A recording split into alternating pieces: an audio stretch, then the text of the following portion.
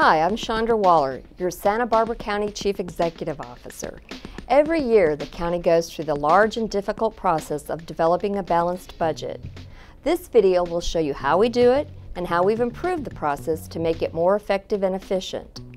Our primary goals are to develop a budget that addresses county priorities and to present a budget document with high-quality information.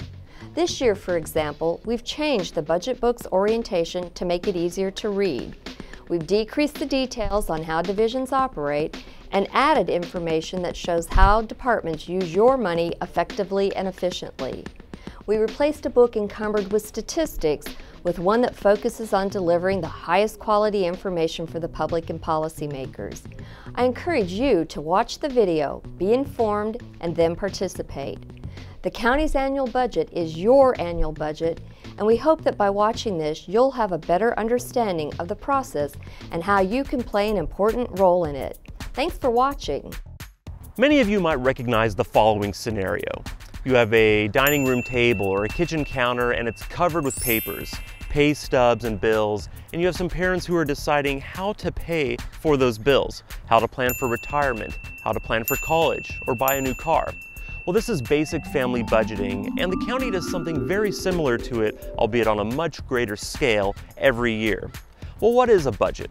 A budget is a detailed financial plan of estimated revenues and expenditures for a specific period of time. More than that, the budget is a physical document that says what the county wants to do, how it plans on doing it, and where it plans on getting the resources and money to achieve those goals. It is important to understand some key terms before we learn how a budget is created. Goals are broad examples of what the government would like to do. Objectives are like goals, but they are specific and measurable examples of what the government does. A program is the specific entity that gets funded to manage the plan. Resources are things like employees and money that are used for operating the program. And what is time? Time is the measurement of the duration of events and the intervals between them. We find examples of the budget process and these key terms in the budget book's D section. For example, in the 2011-2012 county budget book, the probation department said one of their goals was to operate quality juvenile treatment and detention facilities and programs. An objective for this goal was to ensure that 90% of the probationers graduated from the Los Prietos Boys Camp program. Their resources for operating this program included $8.9 million in funds and 69 employees allocated to juvenile services in the time period of fiscal year 2011-2012. So that's the county budget in a nutshell. Goals, objectives, programs, resources, and time that address what the county thinks is important, how they plan on doing what's important, and where they plan on getting the resources. And it may seem obvious, but why do we budget? Well, the first reason is accountability. We budget so we can explain what funds we have, where they're going, and why they're going there. We also budget so we can schedule and plan programs. And the third reason we budget is because it is our legal responsibility. The County Budget Act outlines the state controller forms and schedules necessary for the county budget to conform with state law. The County Budget Act specifically states that the administrative officer, in our case the county CEO, must submit a recommended budget to the Board of Supervisors for review and approval on or before June 30th of each year. The budget cycle goes through 4 phases: preparation, approval, execution, and audit. The preparation phase starts around October, when the county sets the budget policies. These policies are broad principles that help the county develop the budget. These policies are accountability and transparency, because information about how public monies are spent should be easy to understand. Policy-based budgeting, which means resources are distributed according to board policy direction, historical spending, and federal and state mandates. A balanced budget, because revenues should be equal to expenditures. Risk identification and mitigation, because events, circumstances, and issues that pose significant risks should be reduced. A reserve of 8% of the general fund in case of emergencies. Identified service level changes so the public knows what it can expect from the government. And funding for capital improvements and facilities maintenance. In December, The CEO kicks off the budget book production process by issuing targets to the departments. This is when the departments learn how much money they'll receive from the general fund. Once the department heads receive these numbers, they must balance their needs with the money they receive. Policy-based budgeting is important because it helps to formulate the general fund allocation policy, and this is the policy that directs how money from the general fund is distributed. Money from local tax and services is called the general fund, and it's the money that the CEO and the Board of Supervisors have discretion over. There are a total of 9 general fund allocation policies.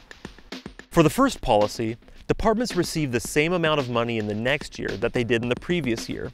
Second, departments are required to use all non-general fund money, when not prohibited by law, to pay for programs and anticipated liabilities before they can use general fund money. Now's a good time to discuss mandates. While the Board of Supervisors and the CEO play a large role in how tax dollars are spent, some decisions are already made for us. Mandated funds come from the state and federal government and are meant for specific projects. For example, the Sheriff and Probation Departments monitor lower-level offenders and parole violators under the State Realignment Act. Because this state money is meant for this project specifically, the county can't use any of these funds for any other purpose. And under the county's second general fund allocation policy, the Sheriff and Probation Departments must use this state money for this project before they use any general fund money. The third general fund allocation policy addresses the amount of general fund money a department can use to spend on employee benefit increases. The fourth policy makes sure the amount of general fund revenues is equal to general fund expenditures. If a department needs to reduce services, it must define what services will be reduced and rank the reductions in order of severity. If a department request exceeds the CEO's approved budget target amount, the department will need to submit a budget adjustment request. Any budget submission is considered incomplete if the amount requested is more than the general fund money allocated to them. For policy number 8, a department must submit a general adjustment request if they wish to add new employees. For the final general fund allocation process policy, any department year-end residual savings are placed in the general fund for future sharing between all departments. From the middle of February until March, the departments discuss their budget with the CEO's office. In April, the departments turn in their final pages for the D section of the budget book. The D section makes up the bulk of the budget book, and it provides the public and the Board of Supervisors with a detailed accounting of each department's goals, objectives, programs, resources, staffing, and recurring performance outcomes. The first page of each department section provides an organizational chart, information on the number of full-time employees in the department, the source of funding, and how those funds are used. The following pages are more detailed, with information that shows how the department's overall budget is allocated to specific divisions or programs for previous and future years.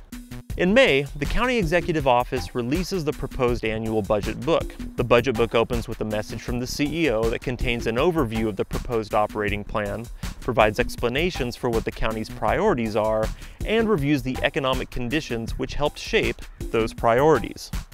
Other sections in the book provide a statistical profile of the county, an overview of revenues and expenditures, staffing trends, a summary on the improvement of capital projects like flood control channels and basins and county buildings, and a detail of the legal authorization that shapes the content and format of the budget and adoption process.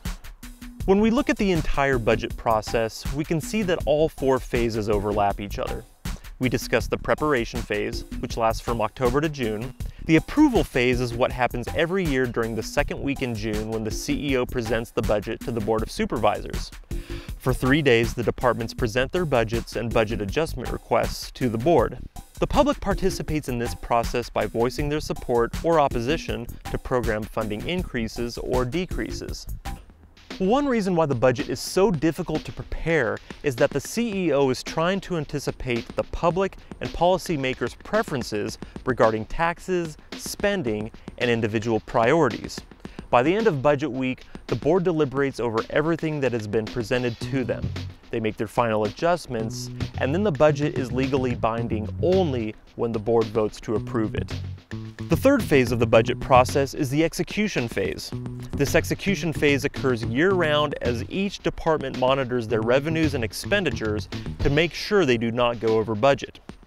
The final phase, which occurs from July to September, is known as the audit phase. And during the audit phase, an external agency checks to ensure the financial books are accurate, efficient, and effective. At the beginning of this video, we asked how the county creates a budget. We hope that by learning about the budget process and the difficult decisions that go into creating a balanced budget, that you feel assured that your money is hard at work for you. The county's annual budget is your annual budget, and we hope that by watching this video, you've learned about the budget process and the important role that you play in it. For more information, visit www.countyofsb.org and click on the budget button on the right side of the page. Thanks for watching CSB TV Channel 20, your channel for county news and information.